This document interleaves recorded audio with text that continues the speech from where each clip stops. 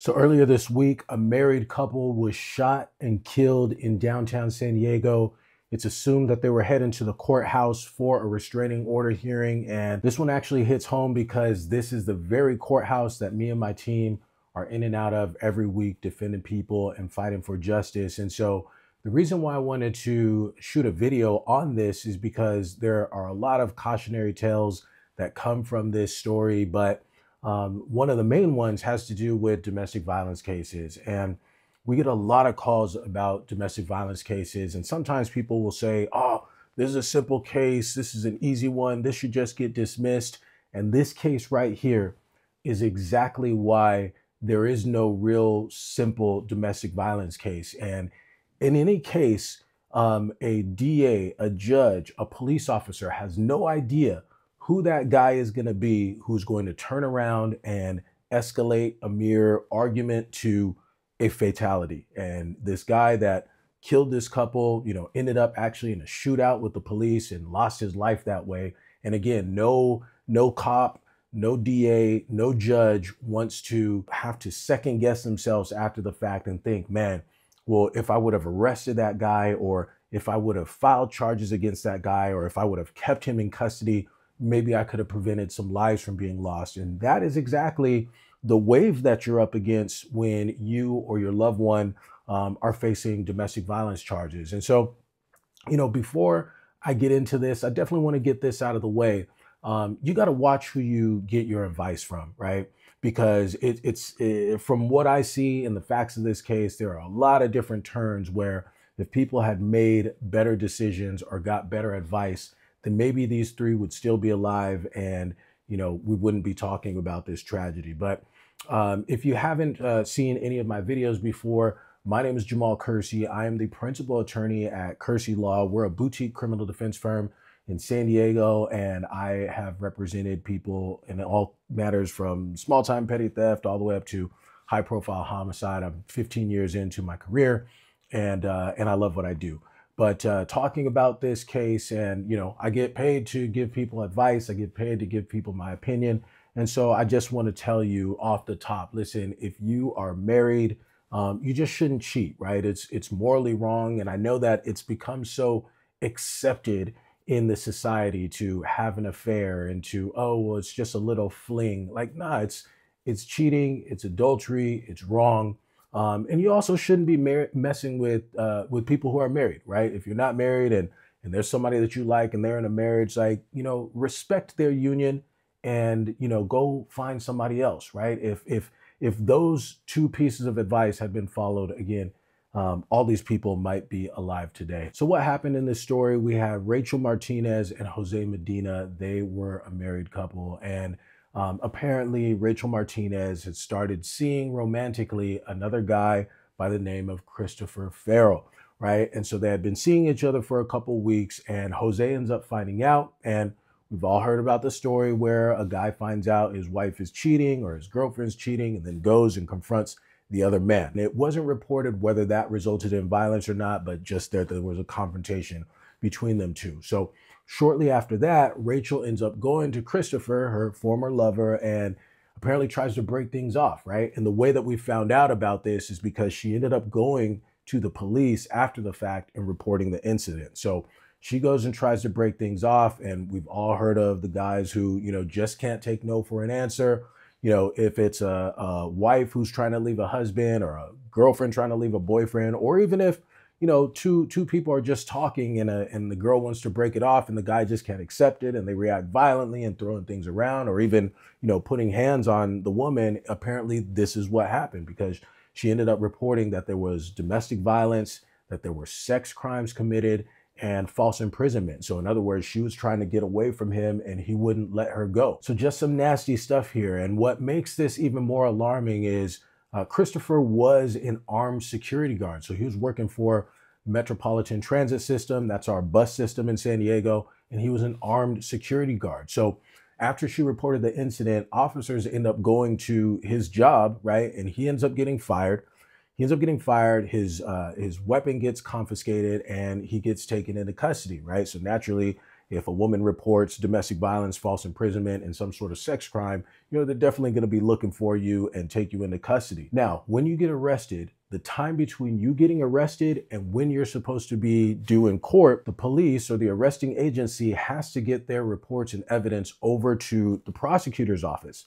The prosecutor's office is going to review the file and determine, okay, are there crimes that have been committed? And if so, is it something that I can prove beyond a reasonable doubt? That's what every prosecutor is looking at as they review a file in order to determine if they're going to issue charges. And so any ethical prosecutor, if they look and they say, I think something may have happened, but I don't think I can prove it beyond a reasonable doubt, then they're not supposed to issue that case, right? And so in this situation, they needed to do more investigation, right? You can only imagine just how messy the situation was, right? You have Rachael going to the police and reporting this incident.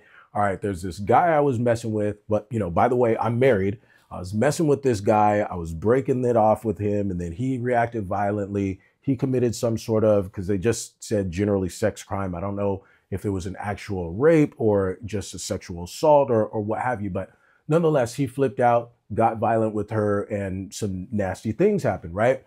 So this would be something that the police, a detective, the DA investigators would definitely need to follow up on to just understand better what had happened, right? Because in these type of situations, you also have a lot of false allegations, right? Because sometimes, just out of spite, we don't know how that situation ended between Rachael and Christopher. Sometimes things get made up, and I absolutely do not want to accuse this woman of having lied or anything. I'm just saying in general, when it comes to these type of offenses, you have love triangles and things, there are just lies all over the place. So they definitely, before deciding to issue charges against Christopher, they needed to get more evidence. So they didn't have sufficient evidence to file charges against him. So presumably he ends up getting released. Now, in a domestic violence case, you're going to have what are called victims advocates for the DA's office. And then even sometimes a deputy district attorney themselves will reach out to an alleged victim and say, hey, we're not going to be filing charges. We're still investigating this case, or there's insufficient evidence, or whatever the reason is. And they'll also give them just general information on, where they can go for therapy or counseling, reminding them that they can call the police if something happens. And then also the fact that they can go and get a restraining order. And so Rachael goes to get a restraining order. She files a request for a restraining order, and she's given a temporary restraining order. Now, what happens in these situations is, you file your request for a restraining order. Usually there's a declaration section where you put exactly what the aggressor did to you and why you feel like you need a restraining order to protect yourself. And eventually that paperwork has to be served on the other party, because a restraining order is a very serious deal. I mean, the information goes to law enforcement, right? And if the person violates the restraining order, then that is a crime. They can be taken into custody and criminally charged. And not only that, the person loses their rights to bear firearms, right? So there's a lot of, issues there. And so a person has a right to be heard in court. They have a right to say their side of the story. In some situations, the person accused actually ends up filing their own request for a restraining order. So, the judge is going to give you that temporary restraining order, but in order for it to be permanent, there has to be an actual hearing. And so apparently the husband also filed his own request for a restraining order. So both husband and wife filed requests for restraining orders against Christopher. Now, you're not supposed to serve the paperwork yourself. So you can either use a process server, or you can go through the sheriff's department to have deputies serve the opposing party. And so that's what they try to do. Sheriff's deputies ended up going to Christopher's job, but remember, he ended up getting fired, so he wasn't there. And when I read the story, it was unknown whether Christopher actually ended up getting served at all. So Wednesday was supposed to be the day of the restraining order hearing, and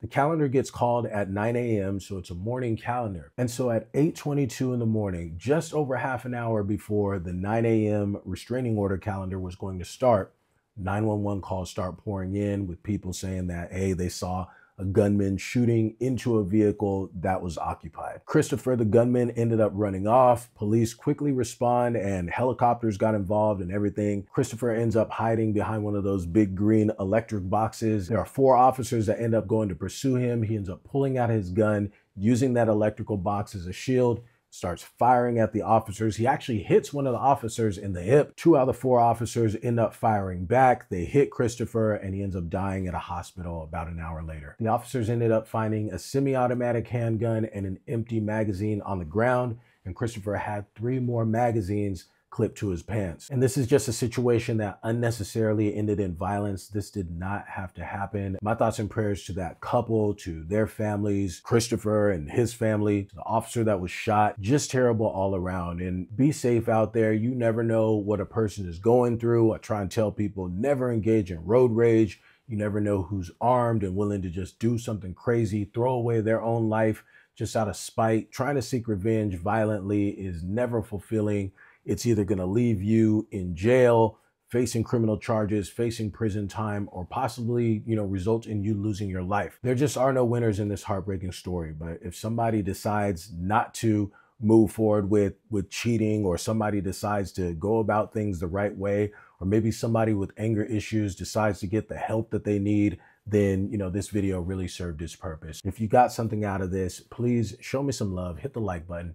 Make sure you're subscribed to the channel and turn on those notifications so you never miss a new video when it drops. And as always, I want to thank you so much for watching. And until next time, peace.